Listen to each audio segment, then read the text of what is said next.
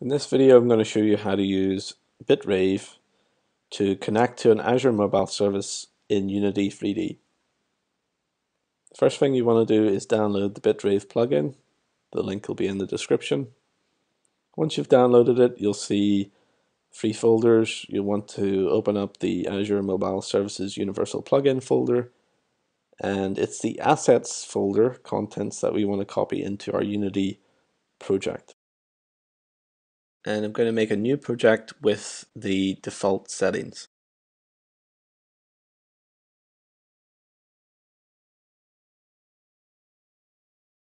Once your project has been created, you'll want to jump back to the desktop and copy the BitRave assets into your project assets folder.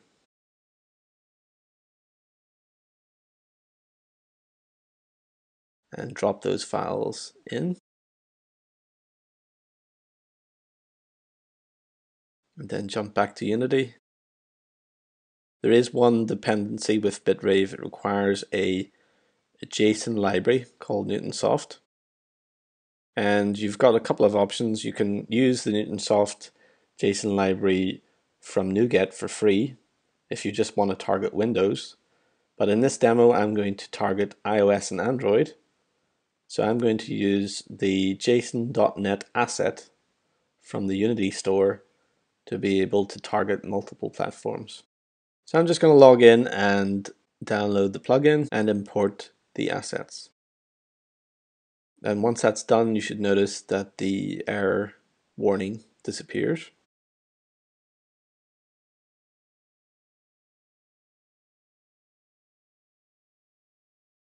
Next, you want to open up the Test Azure scene.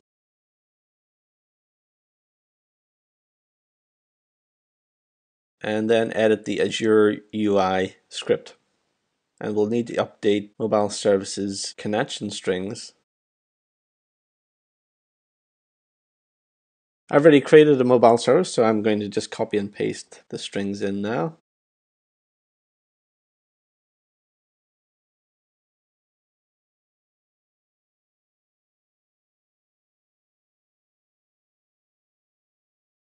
And also in this demo, I'm going to show authentication, so I need to generate an access token from Facebook. So I can copy that user token and paste it into the script. Don't forget to save the script. Back in Unity, the script seems to be missing, so the easiest way is just to remove the component from the camera and reattach the script to the camera. And once that's reattached, you can run the application. And you'll notice that BitRave allows you to not only run the application in the Unity editor, but you can also actually connect to the mobile service. It will actually run and do work. So in this case, I'm going to create a to-do item table. And this will give me an empty table into which I'm going to insert some to-do items.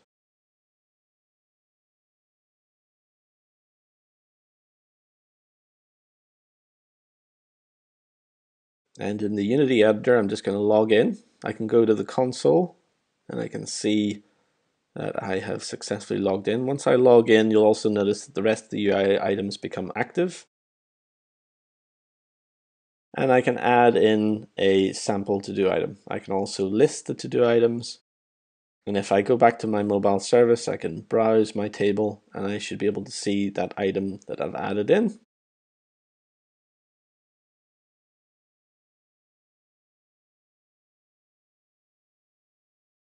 I can also select the item in Unity and I can update the text and change one of the parameters to say it's completed.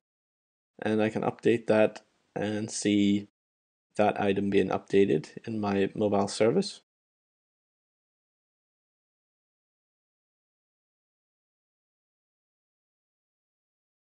I could also add more items and list them. I can also run a query to find certain items. But once you're happy it's all working, you can go and build your application. Go to Build Settings, add the current scene, and I'm going to build for iOS. So I'm going to pick iOS platform and switch, and I'm going to say yes to Symlink Unity libraries and development build. I also need to modify my player settings to make sure that I'm targeting the simulator SDK, and I can go ahead and build that out.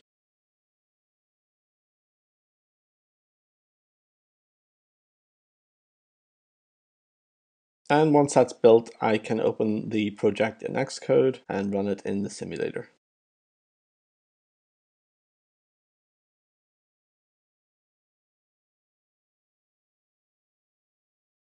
Just open the Xcode project.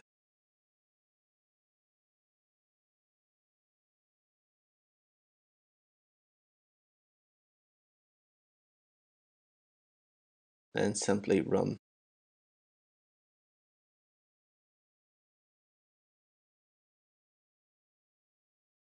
You might want to rotate the iOS emulator. Just use Command right arrow key, and that'll give you a better view of the UI. I'm going to log in. Just like the Unity editor, I can add some to-do text, and I can list all my to-do items. I can drill in, select an item, and if I jump over to my Unity portal, I can show you that item has been added in from the iOS simulator.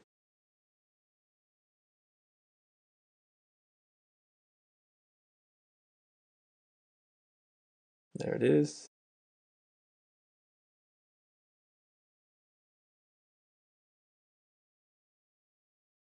Next, I'm going to build for Android. So I'm going to switch platform to Android, and I'm going to say yes to Google Android Project and Development Build. I'll also need to modify my player settings and change the bundle identifier. So this is usually your company name, the name of the application.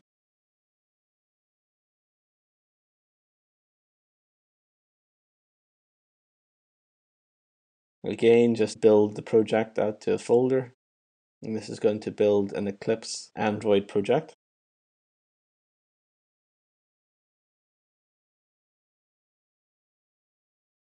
And once that's built, I'm going to import this Android project into Android Studio. Easiest way to do that is to drop it into the Android Studio project folder that you have.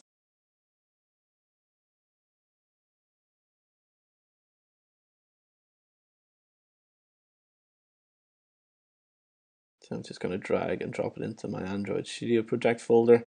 And I'm going to import that project in Android Studio.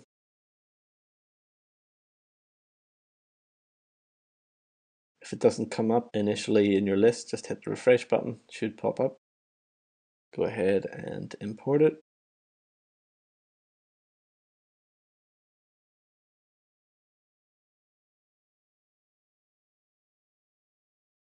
It might take a little while to import.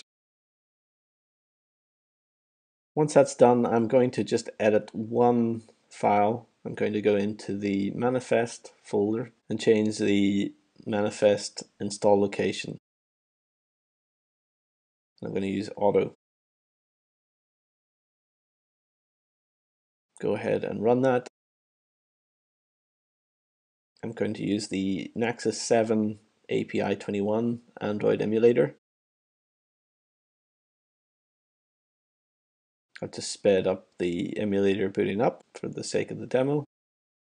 And again, you'll want to rotate the Android emulator so you can fit in the UI. It's Control F11, and you'll need to log in.